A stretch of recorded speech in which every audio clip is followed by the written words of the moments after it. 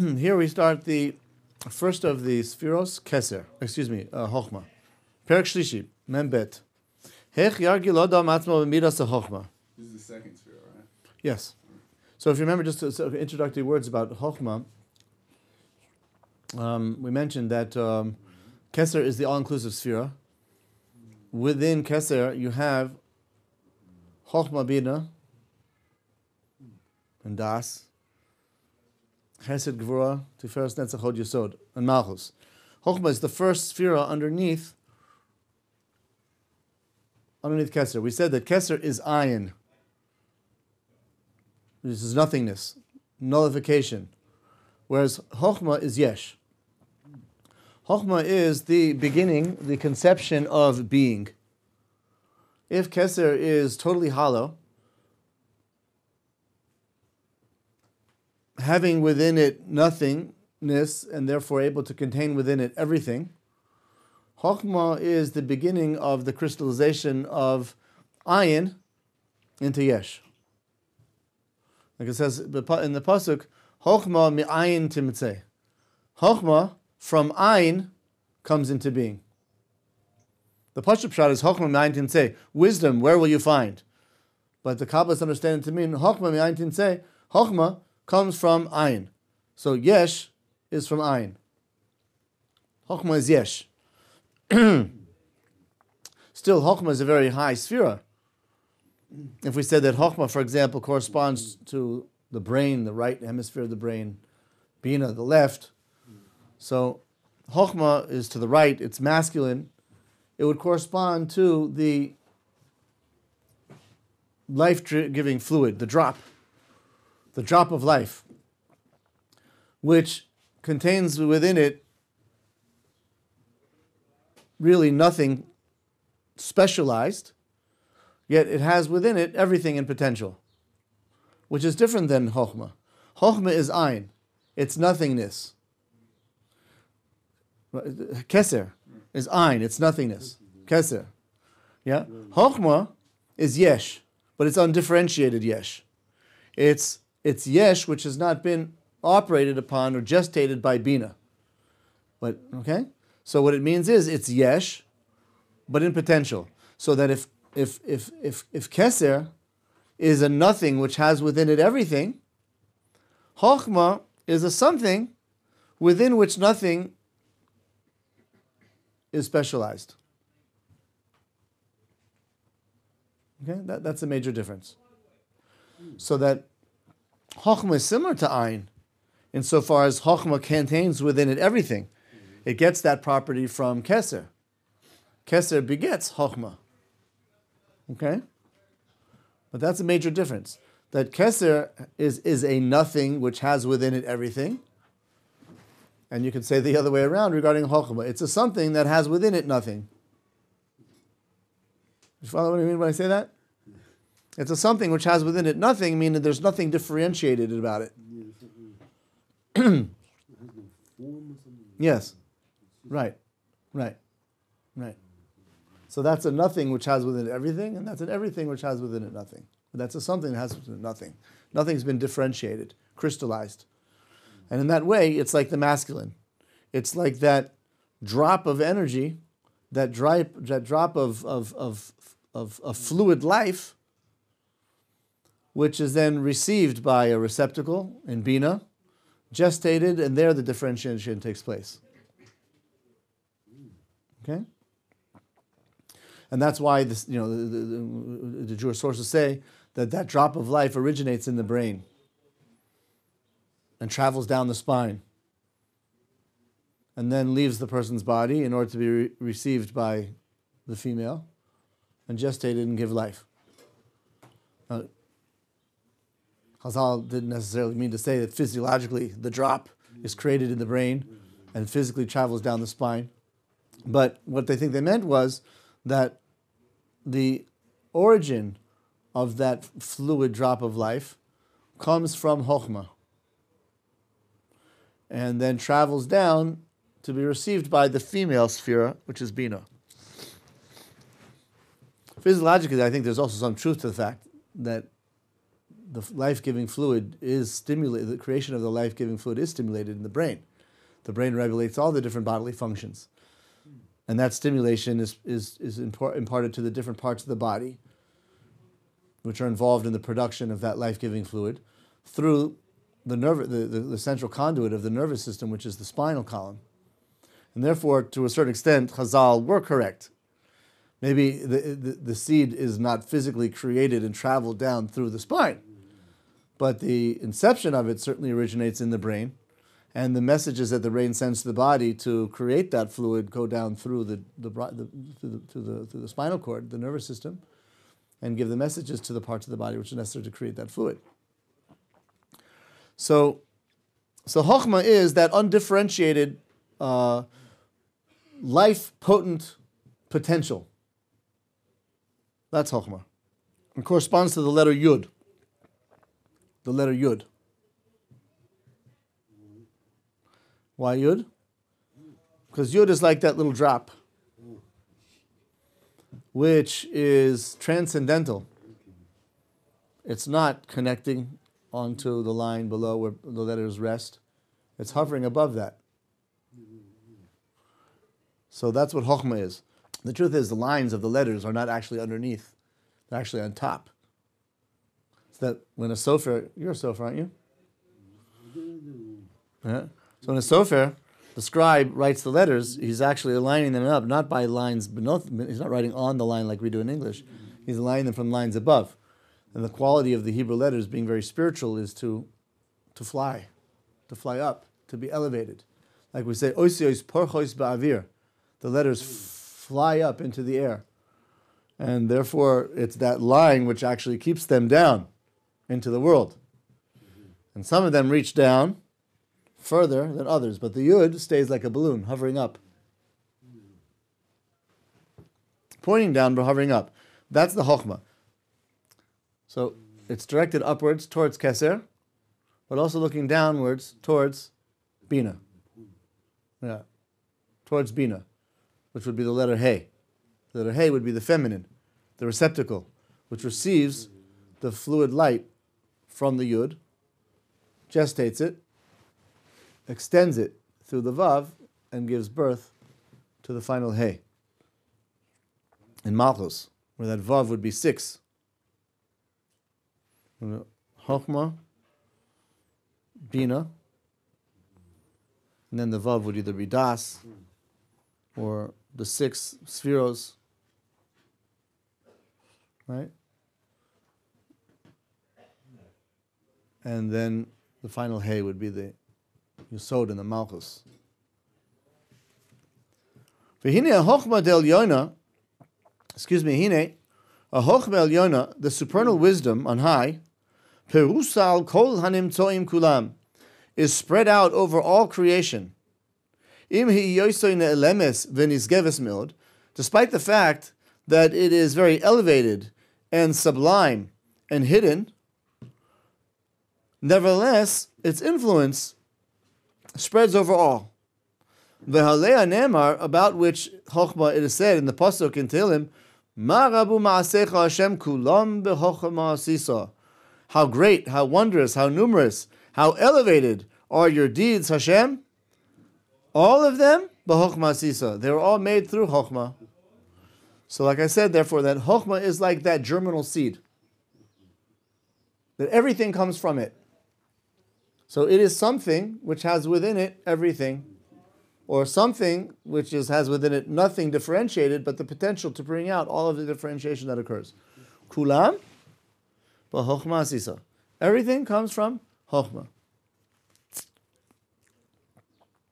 Kach roi la'adam shetiyeh chochmaso mitzuya b'kol, and therefore it is befitting that a person's Chochmah, his intelligence, his wisdom, his spark of life, should be present in everything. Just like the wisdom of Hashem is present in all, so too we should try and have our minds in everything. It doesn't mean to say that our minds should be involved in all things. That's not the point. But we should have a kind of a germinal part in everything. We should be thinking about the source of everything. If Chochmah is the source of everything, so putting our Chochmah in everything means identifying the Chochmah of Hashem in everything. And therefore, everything that exists can be seen as an expression of the creation of Hashem.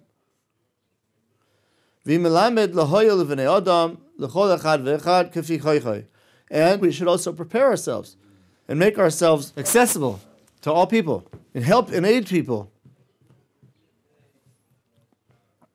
as much as we're able.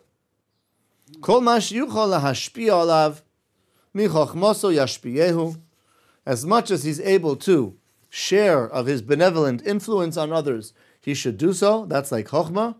And he should not be interrupted or dissuaded or prevented from any reason whatsoever. If you take, for example, our beloved and honored Rabbi Swag here in the yeshiva, he was a rabbi when I was sitting at the table, not at the head of the table, more than 20 years ago. And he was full of Torah wisdom and full of insight and full of understanding, as he still is, of course. But he was more healthy then. Over the years, unfortunately, as you know, has become more and more limited. And all of that difficult pain and paralysis that he suffers, Chas v'shalom, none of us should know from that, for most people would cause just to stay home. That's it. I can't make it anymore.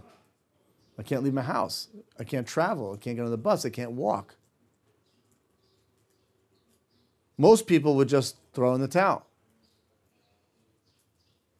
So, Rav Swag, he can't live at home and come to the yeshiva, so what does he do? He lives at the yeshiva. All in order to be able to continue to give. It was Mesirus Nefesh, despite the pain and the difficulty. Can you imagine that? What dedication, what love for Klal Yisrael a person must have to do that?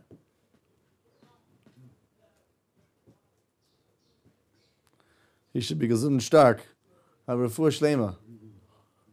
But just think about how difficult it is just to move from one room to the other.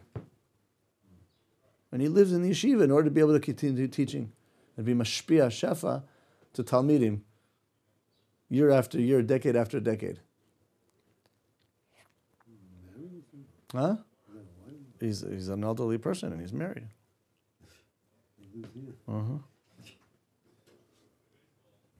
Mesirus Nefesh on both his part and the Rebbetzins' part, to be able to continue to be mashpia. Kodesh Baruch Hu should be mashpia on him, gesund and refuah and bracha and simcha of Hashem, Torah and Ruach HaKodesh. V'hinei ela Chochmah shnei panim. Chochmah has two facets. Hapan ha'elyoin, the upper facet, the supernal facet. Hapone ela keser, which is directed toward keser. So this would fit in with what I was saying before about Chochmah corresponding to Yud, where the Yud has 2 points. And the upper point would be facing upwards towards Keser. That's the upper facet. And that facet does not look down, as it were, at all. It doesn't look down, it doesn't point down. It points and directs itself upward to receive from Keser. It only receives from above. The second facet, hatachton, the lower part. Pone lamata, it's facing downward, like the lower part of the yud. Lahashkiach besfiros, in order to have providential care over the other spheros below it. Shehi mispashetes b'chochmasa alehem, which it, Chochmah, spreads itself with its wisdom over them. So it's kind of like a mountain. A mountain's peak points upward. And there it receives from the blessings of heaven. And there, rain, snow falls. Yeah? And that mountain peak is always only pointing upwards. But because it's always pointing upwards, it's receiving from on high. but it's positioned in a way where when it receives, it's then able to send and direct down in tributaries to the base, to the things below it. That's Chochmah, like that point, like that apex, like that mountain, not apex. So a person should also have these two facets. Hapan harishoin, the first facet, hu is bodedusoi bekoinoi kidei loisif mechochmasoi uletakno. The first one is meditating solitarily alone with God, his creator, in order to constantly be increasing onto his wisdom and to correct it, to perfect it. So a person constantly needs to be connecting privately, personally, with God on his own way, like being alone on the mountaintop. His own Moshe Rabbeinu, who ascends the mount in order to commune with God. But the whole purpose is in order to bring down the result of that communion to the base and share it with others. But in order to share, the first person has to scale the mountain. A person has to climb the top. A person has to get to the peak as much as possible. And therefore, a person has to set aside time to meditate and to contemplate and spend time with God, learning on his own, davening. It might be with the Havrusa, right? But the point is, it's not in a situation of giving over Torah. He's receiving. He's learning, either on his own or with the Havrusa or from his Rebbe. That's the first aspect, the recipient. The second facet, to then go teach and share with others the wisdom that God has influenced upon him. And I remember once somebody here said in the yeshiva that the yeshiva's position in general is that educators should not have a full-time job. Administrators is a different story. Administrator it can be a full-time position, but educators should not have a full-time position educating, teaching. Teachers should not be teaching full-time. Why? Yeah. They need to have a time of the day where they're constantly and regularly learning for their own and replenishing their batteries and gaining more information in order to continue to be able to teach. So the effective teacher is a student. And therefore, a person who wants to connect to this midah of Chochmah has to position himself between these two facets. On the one hand, setting aside time to develop his own personal relationship with God and with prayer and with Torah learning, and then share with others what he's received. And just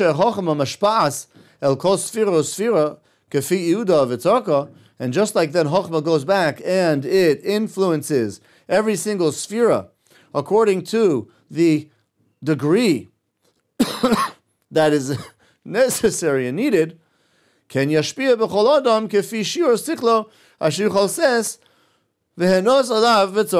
to a person should also share with others to the extent to which this person is able to receive and what would be fitting for him to fulfill his needs. Because sometimes a person can inundate.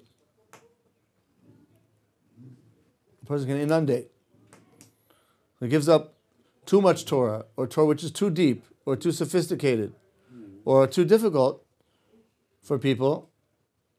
In a way, that's really very problematic, because the Torah is compared to water, and water is chesed. And like we say, Torah's chesed al l'shaynoi, that the Torah should be a Torah of chesed on a person's tongue, whereby that Torah, like life-giving water, rains upon people and bathes them in the purifying effects of it. But if a person is saying over Torah which is too difficult, or too deep, or too theoretical, or too abstract for his listeners, so then it's actually can flood a person. At that point, it's no longer mime. It's no longer chasadim. It's no longer Torah's chesed. Rather, it could be what we call mime zedonim, flash floods. Water is good, but if it comes in an undushtable quantity, so that can actually quench any flame or spark of interest that a person might have. It'd be like hot water, burns you. Yeah, it could be hot water which burns, it's scalding. Yeah. Or it's just too much. And it douses the flame. So a person might be interested in Torah. And I know that's happened to people who've come into the yeshiva, for example. They thought they loved Torah. When they got here, they feel they don't love Torah, God forbid. Because there's this tension which results of their not having enough Torah knowledge to incorporate what they're being presented with here. And it's being presented in larger quantities than the person can take. And he loses an interest in Torah. So a person has to be very careful not to put too much onto a person at once. And it's going to vary, of course, from person to person, and teacher, and situation, and topic to topic. I always have that concern with our morning class, like maybe I'm going into too much detail. I like it. Then is appropriate for that level. I'm glad you like it. But for some people, it could be overwhelming. It could be too much. Might just be too early in the morning for some reason. Yeah, that could be. That could be. But a person has to be very careful not to give over too much. Like Chazal say, yeah. Digestion, exactly. Most of us would consider, for example, lean meat, poultry, fruits, vegetables, cheeses, grains to be very healthy foods. But feed that to an infant. You can't. You can't ingest it, and you can't digest it. It could kill him. You can't feed an infant food. You can't even feed him fruits and vegetables. You can only nurse or have formula. That doesn't mean to say that these foods aren't healthy. They're just not healthy for that person at that time. Yeah?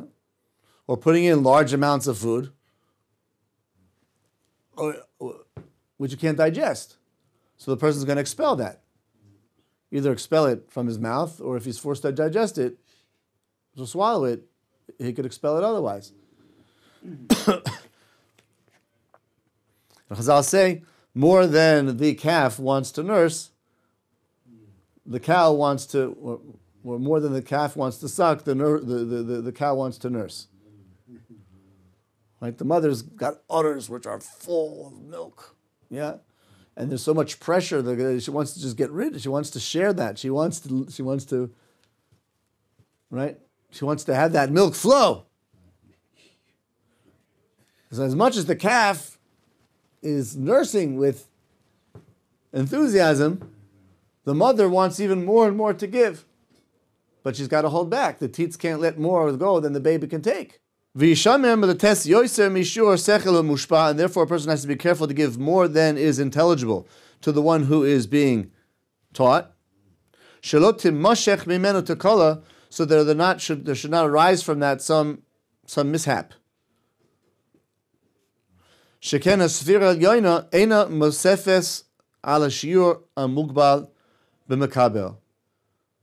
therefore, just as the upper sefira, either Keser to Chochmah or Chochmah to the rest of the sefiros, doesn't give more than what is than what the sefiros below them are able to receive.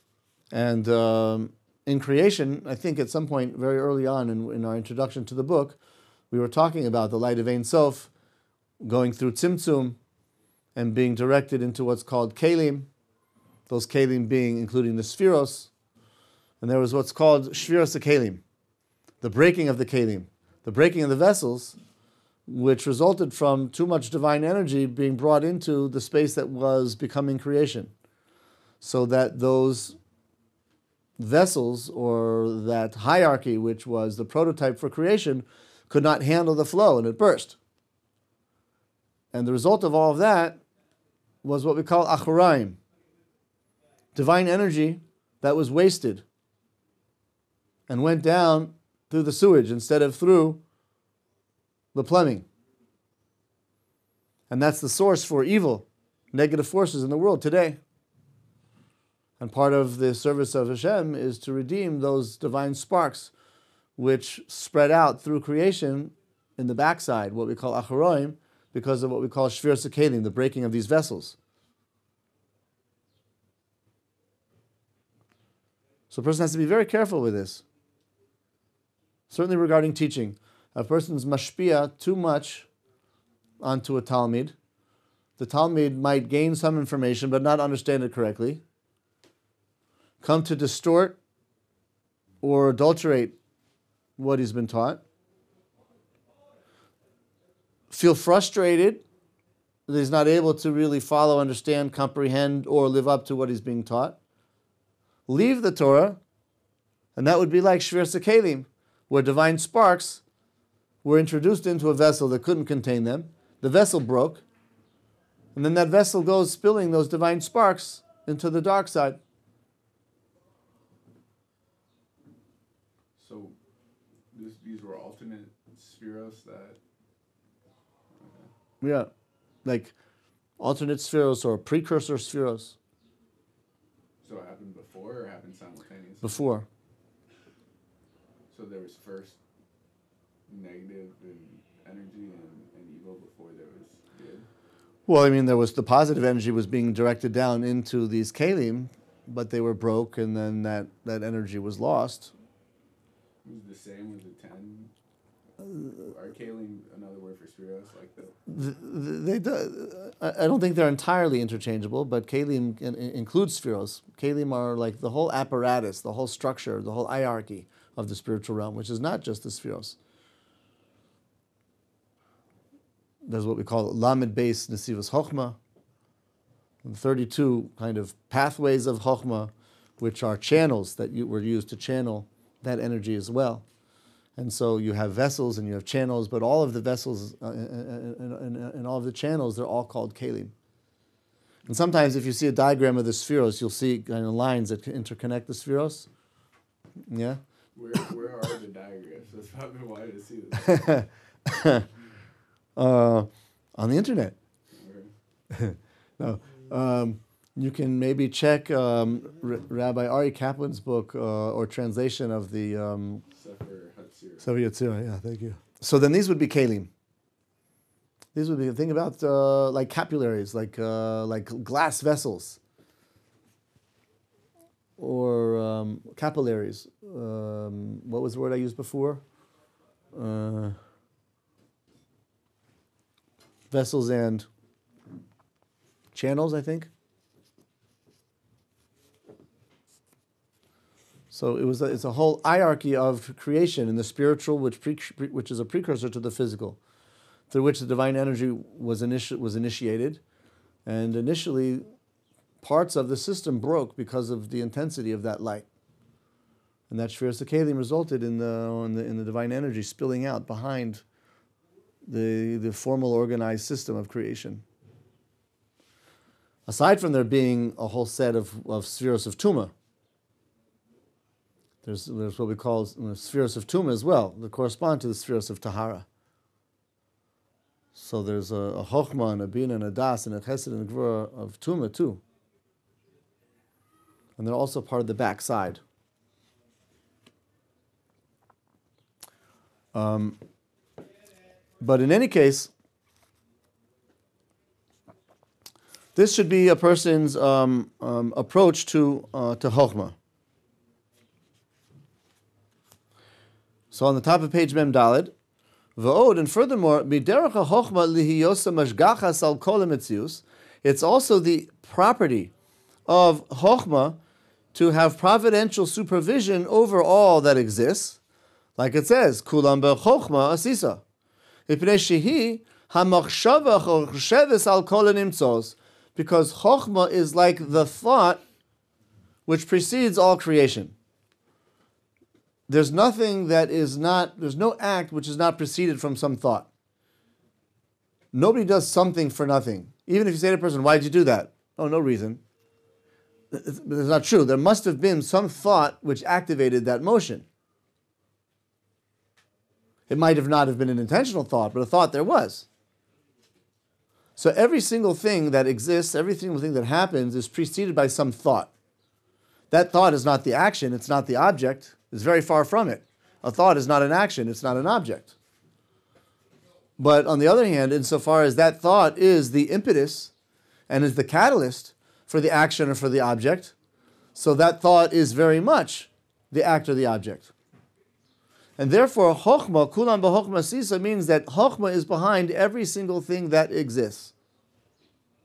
Chochmah is behind every single thing that exists. There's a thought which precedes anything, any action or any deed. Excuse me, any action or any object. That's this spark, this impetus. That's Chochmah. And therefore he phrases it as it were, that Chochmah is thinking about creation.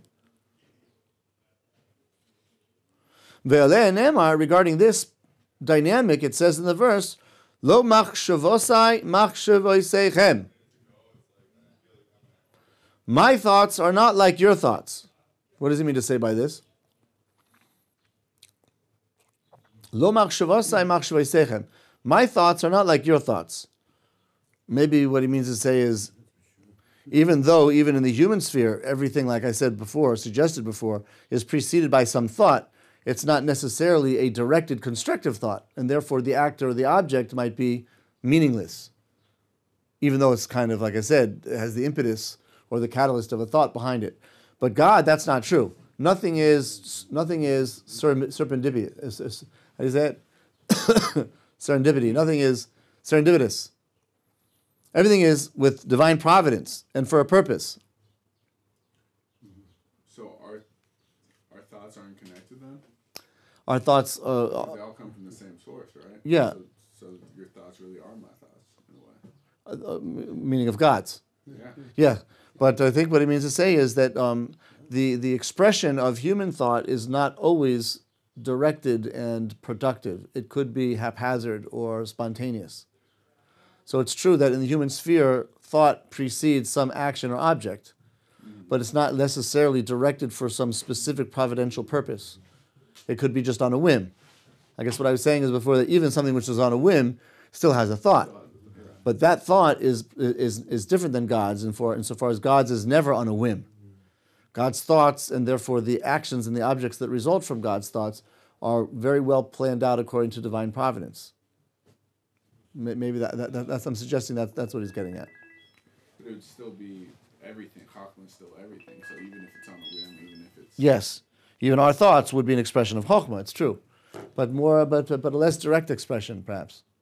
Maybe after going through the tzimtzum of human thought. Maybe that's the part of the stuff that's spilled out. Yes, it could very well be. Wasted energy. Yeah. Indirect. Yeah. And, insofar as we are created b'tselem Elokim, we really should be responsible for how we direct that divine energy, whose incipient is in thought. Unfortunately, we don't. But our mandate to live up to being created in the image of God would be to do that, and to try and make our thoughts and our thought process and the execution of our thoughts as godlike as possible. Still, that doesn't always happen. Torah came before creation. Right. So Histaka B'Raisa, Kadosh Baruch Hu looked through the prism of the Torah and created the world, where the Torah is the Chochmah of Hashem. The Torah is the Chochmah of Hashem. It's not the story of Moses or the sacrifice of Isaac. Yeah, Histaka B'Raisa means he looked into the deeper meanings of the wisdom of the Torah, which is divine intelligence, divine will, and it's through that he brought all creation into being. Like we say, Kutshabricho V'Raisa Chadhu, that God and the Torah are one. Because the Torah, on this level, is talking about the inextricable aspect of divine will, divine intelligence.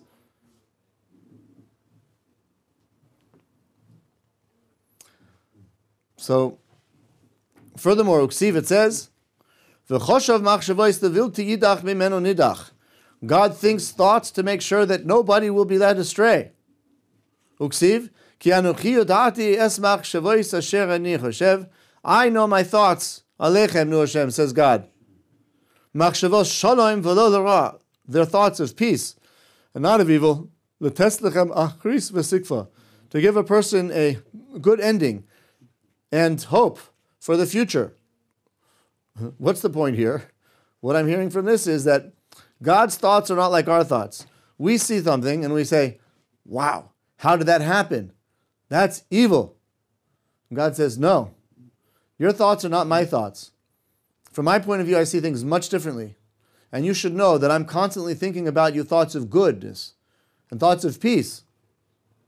And if you perceive, for example, this person to be suffering, and that to be a result of divine evil, God forbid, no, you don't understand. It would be compared to somebody who, for example, is very sick, and the doctor has to apply very severe measures of surgery or applications of very severe medications, and the person that might be writhing under the pain of the scalpel or burning from the medications in his veins. What are you going to say? That the doctor is malicious, mean, hateful, spiteful? No. The doctor's acts are purely chesed. It's chesed. He's saving this person's life. But if the doctor had the power to cure you without all those things, then maybe it would be. Yes, but that's right. But it can't be done any other way. Well, Hashem could theoretically cure us and make everyone happy all the time. but we know that wouldn't fit in with the idea of free will. Yeah. God would be creating a facade of people's being able to transgress and without any repentance return and become pure, even though they really weren't, and it would just all be it would be a fake. It wouldn't be the real. It wouldn't be the real deal. Yeah, it would be like a father feigning to be impressed with his child with the child's shortcomings. Anybody who's looking on would say this is a farce. It's a farce. The parent has to act this way, perhaps, to keep the kid from falling apart. So he lauds him over his shortcomings, which he really should be reprimanded for. But he's got no choice. But it really shouldn't be that way. Ultimately, a father who does that for the child for his whole life is going to be raising not a disillusioned, but not disillusioned, but what's the right word? Delusion. Yeah. So a person who lives a state of delusion. And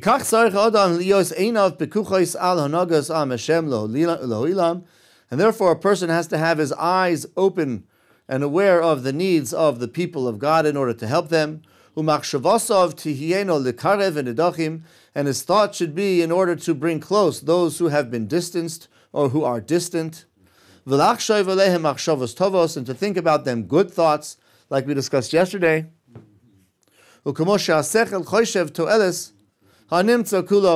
Like the mind is constantly thinking about the larger picture of good.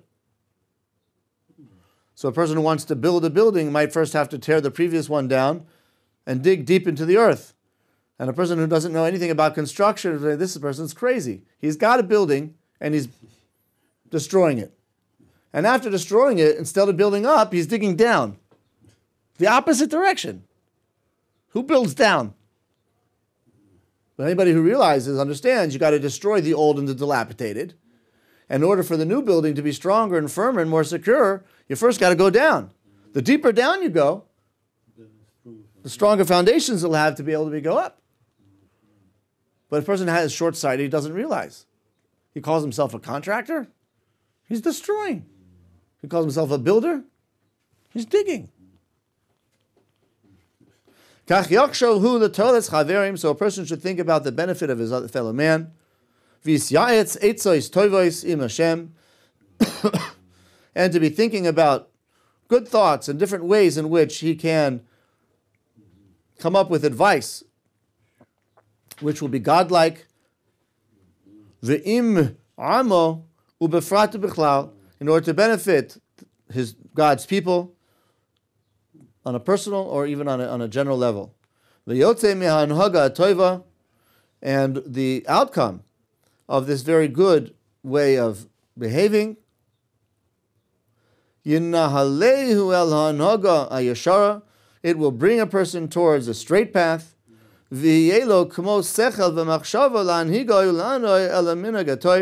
It'll give him the wisdom and the proper thoughts to conduct himself and direct himself towards the proper behavior, which is straight. which is aligned. It's aligned with the thought on high, meaning the kulang bechochma sisa umiyasheres ha'adam ha'elyon. And what it does is it also aligns and synchronizes the Adam Ha'elyon. And what's the Adam Ha'elyon? The Adam Ha'elyon is the reference to the Sephiros. Why? Because if we said that Chochmah, Bina, and Das and the other Sephiros correspond to the different parts of the human physiology, that's really a manifestation of the spiritual plane of the Sephiros. And the hierarchy of those Sephiros is also described as being like a spiritual constellation. And therefore it's referred to as the supernal man. This is a term that's often used to refer to the hierarchy of the Sephiros. So that if a person is acting with Chochmah below, he's causing the constellation of the Sephiros, which are the supernal man, the hierarchy of the Sephiros on high, to become aligned and in sync as well. So that they have a proper posture. And when the Sephiros are posturing properly, then that's going to be beneficial for creation. Okay, let's stop here and B'ezrat Hashem continue next time in the second part of this chapter.